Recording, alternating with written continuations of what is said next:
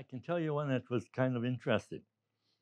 We were on a practice night Wednesday, and the alarm went, the pagers went, fire at the Civic Center. Well, we're in the Civic Center. So we ran to the next, the council meeting was on, and the councilors are all there, and the alarms are all ringing. All us guys charge in, and one of the councilors says, that's Ted Wozny. He had a fire chief's meeting in the office. He's trying to be a big wheel to show him that we could go in there. It was a real smoking room. We had an actual fire, and the council kind of thought we were bluffing, just trying because it's practice, and we had a bunch of chiefs visiting, and they thought, that's Ted horsing around, and all of a sudden smoke's coming out, and it wasn't too much damage, but it was an actual fire.